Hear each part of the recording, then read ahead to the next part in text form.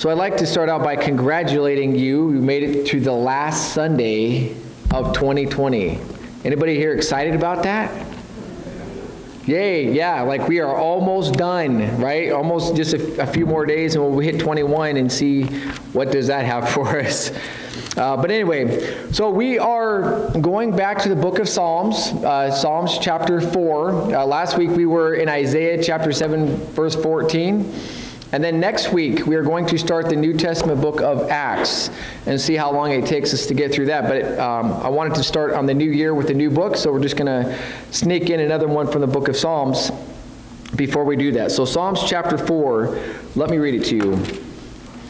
It says, and this is David speaking, it says, "Answer me when I call to you, O my righteous God. Give me relief from my distress. Be merciful to me and hear my prayer. How long, O men, will you turn my glory into shame? How long will you love delusions and seek false gods? Know that the Lord has set apart the godly for himself. The Lord will hear when I call to him.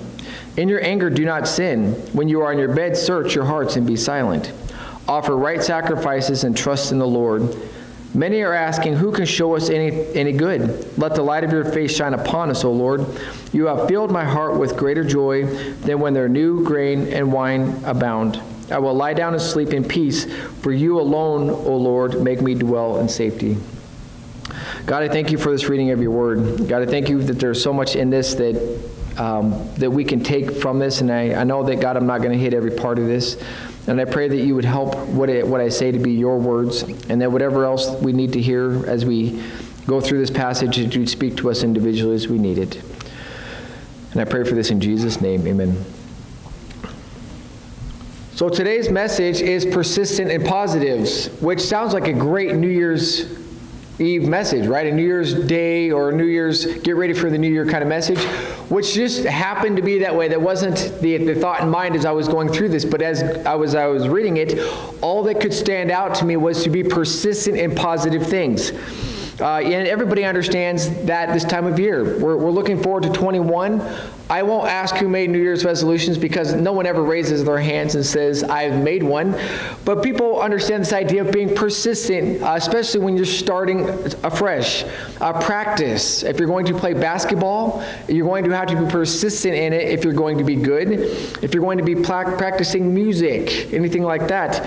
In exercise, you know, not to pick on Chloe and Sophie yesterday, but yesterday Caleb and I were out playing basketball. We're doing this fun, like, sort of exercise stuff, and here comes two bolts of lightning around the corner, down the street, being persistent in something that I don't believe in.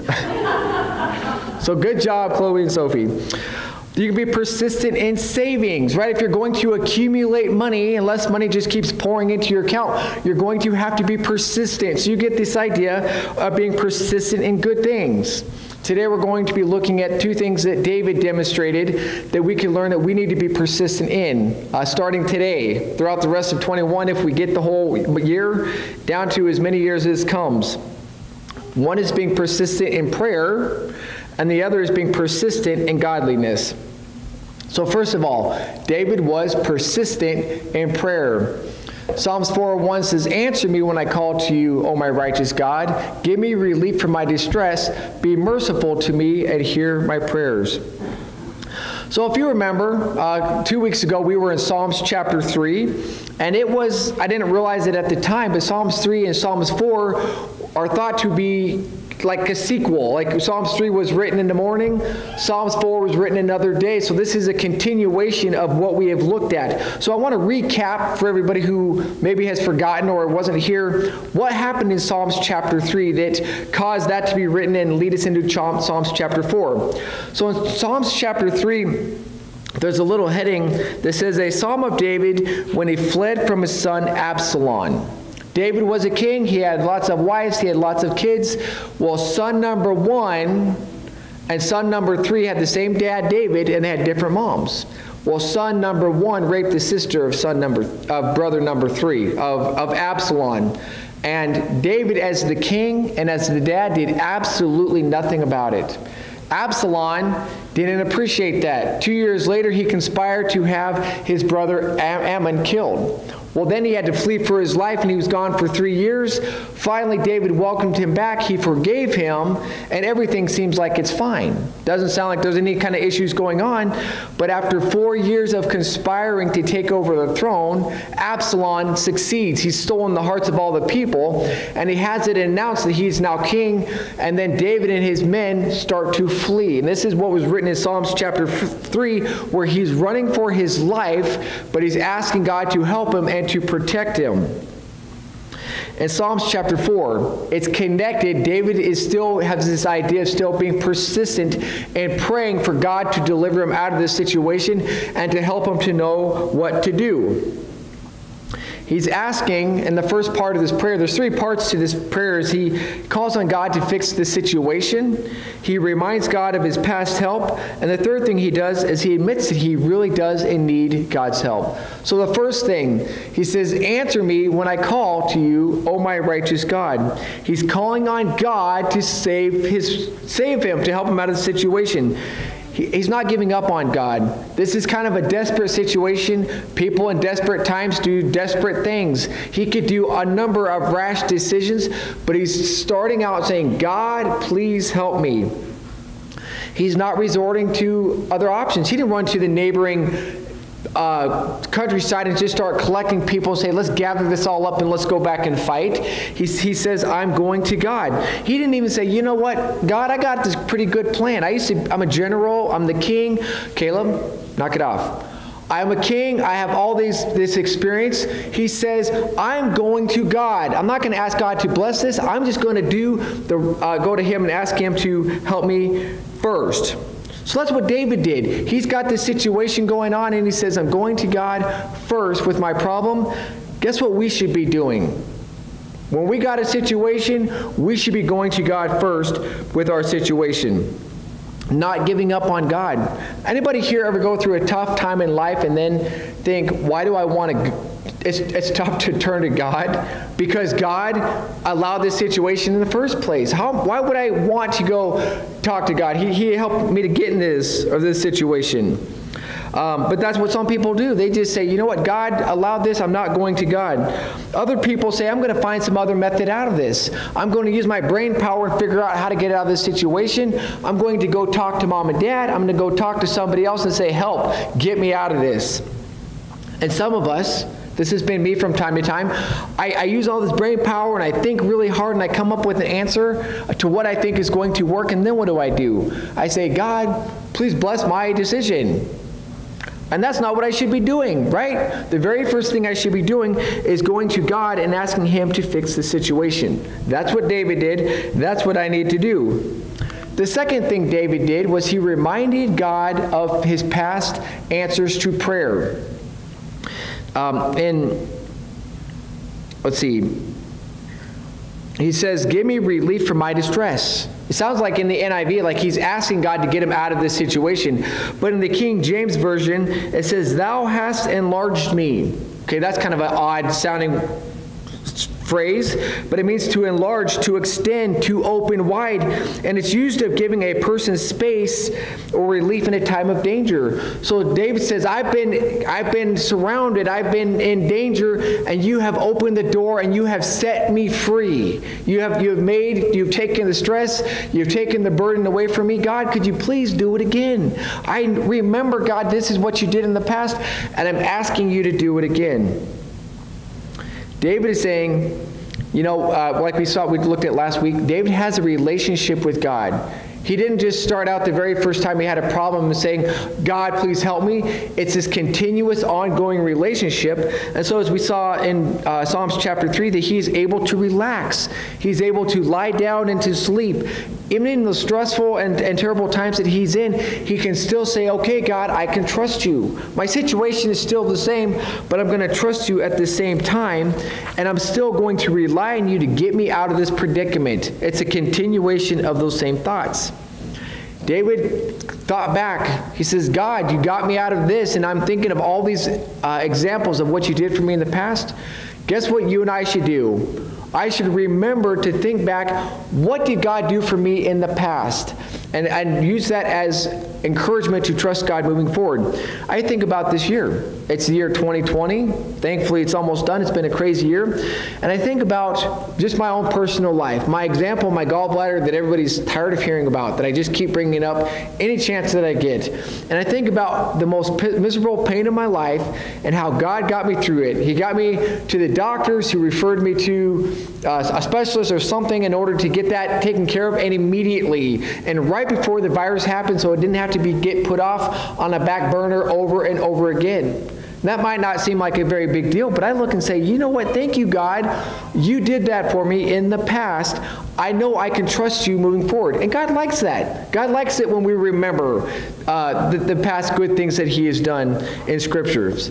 I think about getting Mally and all the work that's gone into having her.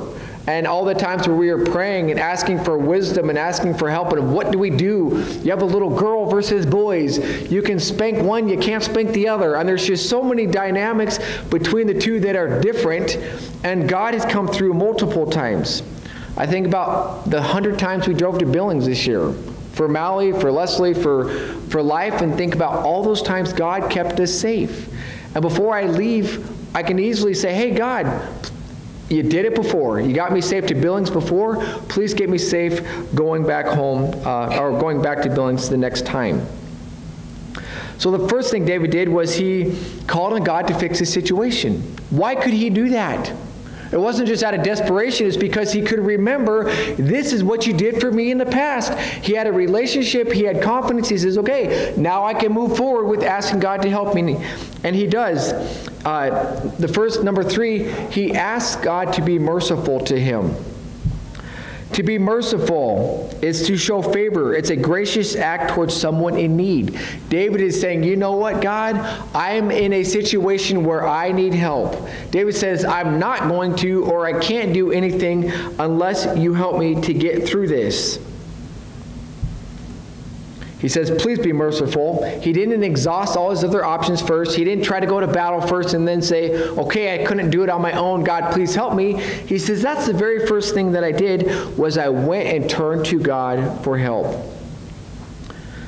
Now, turning to God for help is not always the first thing that we want to do. It's not always something that we ever feel like doing. And I have 3 reasons listed why people don't turn to God and be persistent in prayer. And I'll tell you straight up, this is me, and this is me. Okay, so each of these examples, or these you might be your reason, has been me in my lifetime. It's probably why I came up with them.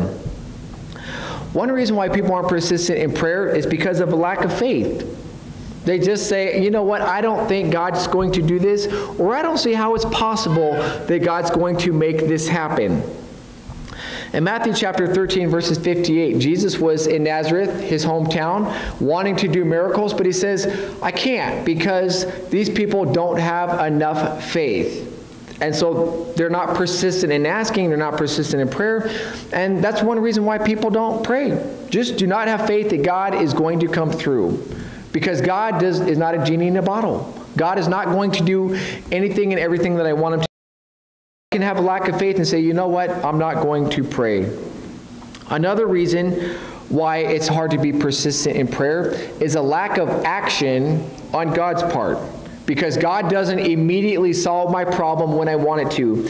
In Matthew chapter 24, verse 12, it says, because of the increase of wickedness, the love of most is going to grow cold. As we go through this crazy and mixed up world, and we see more evil prevailing and more people getting away with something that they've done wrong, there's going to be a majority of people who say, you know what?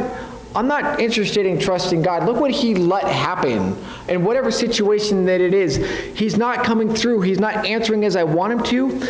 And people will say, you know what, God, you didn't answer how I wanted you to last time. I'm not going to trust you this time. You think about people who have prayed for a loved one who is going through a medical situation and they didn't survive. Well, God, you just let Uncle so-and-so die. Why am I going to pray and spend all this time being persistent now? Because you didn't do it then. And people use that as an excuse. A third reason is just a lack of dedication. You have Luke 18, verses 1 through 8. You have this the example of the widow who is persistent in praying. And she just keeps going back to this guy who can help her. And the guy says, I don't care about God. I don't care about this woman. I care about me. I'm tired of having this woman coming back to me day after day. She's going to wear me out. Fine, I'm just going to give her what she wants. But how many of us say that I am a persistent prayer? I know there are some of you who are persistent. Maybe you're thinking, Josh, you're a loser. You're not persistent. Josh, you have a lack of faith. Josh, that you're not trusting God long enough. But these are reasons why people are not persistent in prayer. They don't want to put the time into it. They just don't remember that they need to be persistent in praying for these things.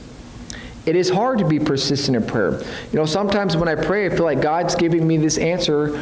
Are you going to trust me, Josh? Are you going to trust me, Josh? Are you going to trust me? Like, I'm like, okay, God, please help me to just keep trusting you. While as I'm praying, help me to keep trusting you.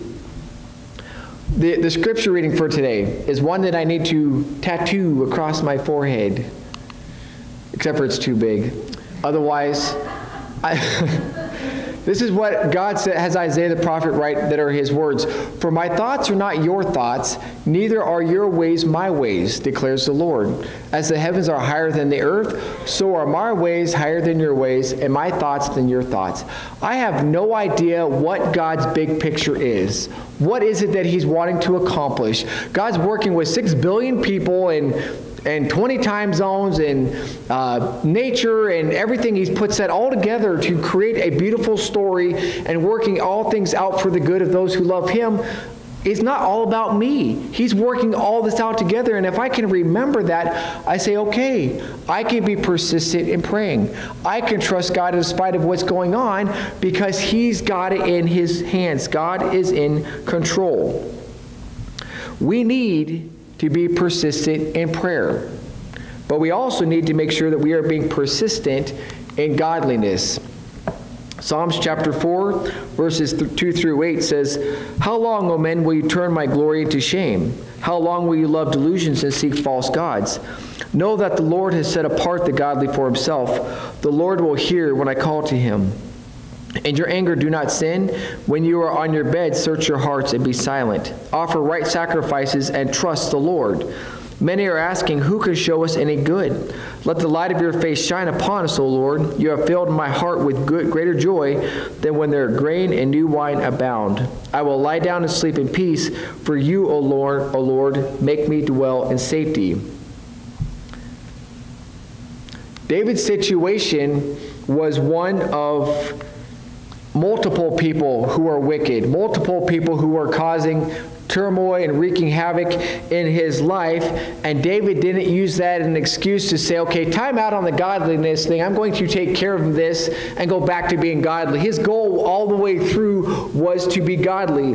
And it's, to me, when I look at what he had to go through, it was quite an ordeal. There was a lot of reasons why I would say, okay, forget the godliness because I want to do what the flesh wants to do. But David said, I'm not going to do that. So first of all, we mentioned about, from Psalms chapter 3, about his son Absalom, who stole the hearts of all the people. Okay, that's a pretty tough thing, that my right-hand man here, my son, is turning against me to take my throne. Any dads excited about that? No, that instantly makes me mad. If it's my kid that's doing that. That's just one person. Another person was a guy by the name of Ahithophel. He was David's counselor, his advisor, the one that David turned to for advice. When Absalom took over the throne, guess what Ahithophel did? He switched sides. He jumped ships. He left David to go to be with the enemy. Okay, that's where the right-hand man comes in. Wait a second. You were on my side and now you're going to that side? Does that make you happy? No, that would just, I think, irritate you. Number 3, another guy was by the name of Shimei. He was from the same clan as Saul. Saul was king before David was. Well, this guy apparently didn't like David and was thinking, good, you're finally getting what you deserve. Now we're going to have somebody else be king. And it wasn't just that he was going neener at this. He was cursing David and his men. He was throwing rocks at them. He was pelting them with dirt. And David did not stop it. David had some soldiers that said, hey, let me take care of this guy. He won't even know what hit him. You just keep on going, David, and I'll take care of this. And David says, no, I'm not going to do that. What an embarrassment. What a shame to David that he's not even dealing with this enemy that he could easily snuff out or have one of his men just quick, there's an arrow, he's done, and there's no problems. So when you think about this, Psalms chapter 4, my son has turned against me. My advisor, my right-hand man has turned against me. And now some lowly scum of a clan is pelting me with dirt and rocks and insults. Tough time to be godly. I mean, anybody does it burn in you a little bit that I want revenge on any of this?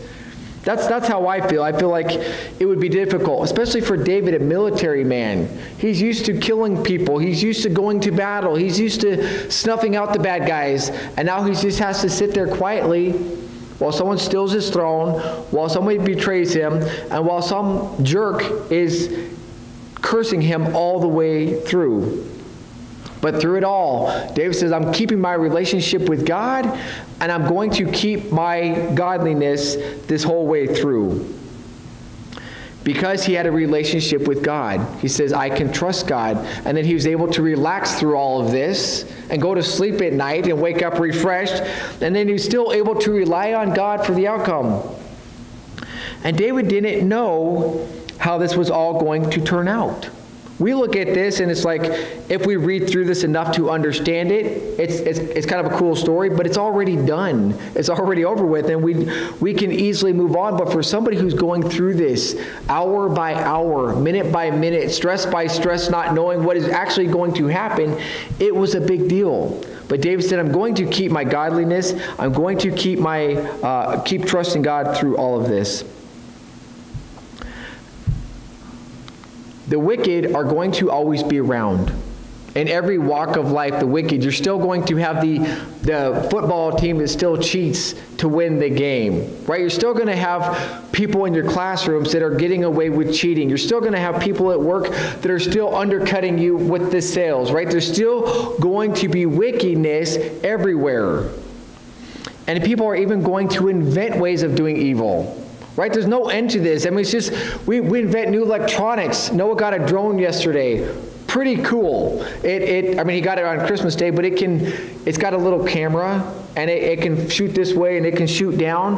Well, that wasn't the first drone that was ever invented, right? The first one we had was like these dinky little things, and they get a little bit bigger. Now we finally got one with the camera. Well, think about that with evil. We got a little bit of crime going on, and then we're going to invent a new way, a new adaptation to it, a new way to get away with this.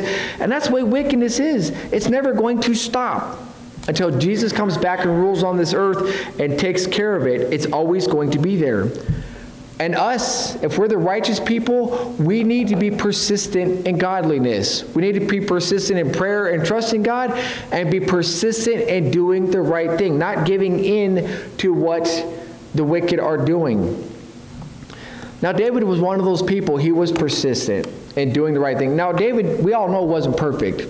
He was a guy who committed adultery and committed murder. And that's one of those things that is like bigger and obvious, more obvious than light in the eyes of the Bible and what people read. But in 1 Kings chapter 15, verse 5, it says, For David had done what was right in the eyes of the Lord, and had not failed to keep any of the Lord's commands, except in the case of Uriah the Hittite. He wasn't perfect, but he was pretty darn good in trying to keep his relationship right with God and being godly at the same time. He was a man after God's own heart.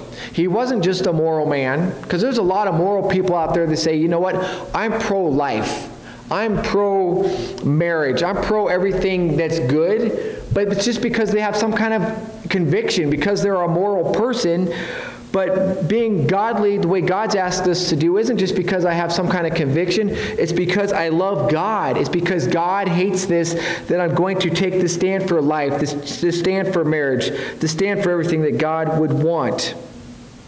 So I want to encourage you to be persistent in doing the right thing. In no way is it going to be easy, especially when you see the wicked getting away with everything. There's going to be this draw, this temptation to go that way. But be persistent in being godly. Being godly carries with it some benefits. Here's 3 of them. The first, it says, the godly are set aside by the Lord. Verse 3 says, know that the Lord has set apart the godly for himself. He has set them aside because he wants to use them. That's what God did for David. Way before David became king. When he was out a shepherd boy, he's out there taking care of his sheep. You know, it's the hot, sunny day, and God's looking down from heaven, watching David take his sheep and lead them to the green pastures and by the fresh water. When David's playing his harp with the breeze and under the branches, when he's playing his harp, God's keeping his eye on him and says, here's a godly man. Here is somebody who's after my own heart. I think I'm going to use David for something. And what was true then is true now. Your walk with the Lord now is going to have an impact on how God uses you later. What you do now impacts how God can use you later. God sets aside the godly for himself. That's a pretty special honor in my mind, that God would choose anybody and say, I want to use them for anything. But that's what's clearly stated. That's what he did for David. And that's kind of the same thing he wants to do with you. The second thing is that it says the prayers of the godly are heard. A lot of unsaved, ungodly people praying, asking God, get me out of this situation, please keep me safe. I don't think God's interested in any of that. The one prayer that he's interested of the ungodly is, I'm a sinner, please save me. Then they become godly in his eyes, and he says, okay, now I'll listen to everything else that you're praying. But if you're just praying for, I want to win the lottery, I want an A on my test, I want safety in travels, but you have nothing to do with God, he's not interested in those prayers. But if you are godly, if you're walking with the Lord, God hears your prayers. The third one is the godly have enduring spirits. Maybe that's worded funny, but you find that in verse 7 it says, you have filled my heart with greater joy than when their grain and new wine abound. I will lie down and sleep in peace, for you, O Lord, make me dwell in safety. He says they have joy and they have peace. Joy is an inner contentment and it's a satisfaction that has absolutely nothing to do with what's going on. You know, a lot of kids woke up on Christmas morning with joy, right? Their earthly sense of joy. I have all these presents, I have all this food, I get family together. And then if they didn't get what they want, what's immediately what happens? Well, where's the joy? That's the world's view of joy. It's like based off of my situation. The joy that God wants you to have is like the even kill joy that's always there in spite of what's going on. The other thing David has was peace. It means tranquility. It's a common expression of dying or resting in peace. The person who is in the grave, that's what they say, that may they rest in peace. Every worry or concern that they had in their lifetime is gone. The aches and pains that their body had disappeared. That cancer that they were fighting is no longer something they have to deal with. They're resting in peace. And God doesn't want you to wait until you're dead to rest in peace. He wants you to be alive and at church and on the basketball court and in school and driving your car with this same kind of peace that the person who's resting in peace has. But the ungodly are not going to experience that. The godly who are walking with the Lord are the people who are going to experience that. And it's pretty easy to recognize when I'm walking in a godly way or an ungodly way. If I'm letting my problems overwhelm me to the point where I'm constantly stressed out and I've been there. That's why I can think of this. Being overwhelmed by my problems instead of trusting the Lord, then I'm not walking in a godly way. I'm walking in the human flesh thinking, I can do this, I can handle this, instead of saying, okay, the godly thing is to give it to God and to trust Him with it. When I try to understand what I can't understand, or I get caught up in trying, or I'm relying on myself to get something done, I'm not walking in a godly way. I'm walking in Josh's fleshly way instead of in the way that God wants me to walk. So we have this call to be persistent in prayer. We have this call to be godly. And it is a challenge. It is a challenge to be godly. David talks a little bit about this. The first one is to refrain from sin. Verse 2 says, "How long, O men, will you turn my glory into shame? How long will you love delusions and seek false gods?" Refraining from sin. You know, when I think about this, the sin particularly that he's talking about in verse 4, it says, "In your anger do not sin. When you are on your bed, search your heart to be silent." I don't think about a great, big, awful kind of sin. I think of it something small, something about just worrying. That's all David, I can think about at this point in David's life, is he's just going to be sitting on his bed, worrying and not trusting God about what is going to happen. And he's saying, don't do it. Refuse to let yourself worry. Don't ever do it. Don't choose to it. When you recognize it, stop it. At the moment you start to worry, take it to the Lord. Over and over until finally you have that peace that God wants you to have that passes all understanding. Refrain from sin. The second thing is to sacrifice to the Lord. Verse 5 says, "Offer right sacrifices and trust in the Lord." Now for them, that's a little bit different. That's the animal sacrifices that they're supposed to give to the Lord. We don't have to do that, thankfully. That's not something that God's asked us to do, but we are still called to offer our bodies as a living sacrifice. We're still asked to use our time as our money, use our talents, whatever we have, use those for the Lord, and to do it genuinely.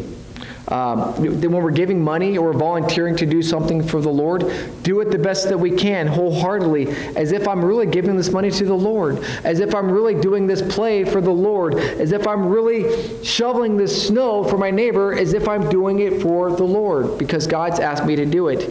That is a challenge. It's a challenge that, hey, you can do this. It's a challenge because it is hard to do. And the third thing is to trust God. And that's what David did. Verse 5, he says, "Offer right sacrifices and trust in the Lord." I'm going to do what God's asking me to do, and I'm going to trust him for the outcome. Whatever it is that God wants me to do, whatever he wants to have happen, I'm just going to trust him to accomplish what it is that he wants to accomplish. Definitely a challenge, because in the midst of doing it and trusting God and it's not going the direction I want to go, immediately I want to take back the controls and go the other direction or to do something else. But David's saying just trust God in the midst of it. Keep going where he's asking you to go. Being persistent in positives. We get excited about things such as of what the world has that we can be persistent in that are good. Playing basketball, right? We can be persistent in that, and we can get excited about that. Persistence in playing music. Persistence in exercise, even if it's not your thing. Some people get a kick out of that, and they just get persistent. They'll get up early every morning, or they'll do it every night. Persistence in saving money as you watch that account grow. But I just want to encourage you, 21's coming. Start today. Be persistent in what David was persistent in. Be persistent in prayer and be persistent in godliness. David demonstrated it. We have an example of what David did and that was for us to follow. I just want to encourage you, you're going to be persistent in a number of other things. Make sure you just add on to that list and make more important, be persistent in prayer and persistent in godliness. Let's pray. God, I thank you for your word. God, you know how fallible and how much we struggle, God, to be persistent. I know I struggle to be persistent in a lot of things, exercise or in playing the guitar or reading a book, God, and all those other things that we want to be persistent in, I just pray that they would be secondary to what you're asking us to be persistent in, to be persistent in praying and to be persistent in godliness. God, we don't know how much time we have left. Maybe a few days, maybe 20 years. But God, please help us just to excel in this for as long as we have breath. And I pray this in Jesus' name. Amen.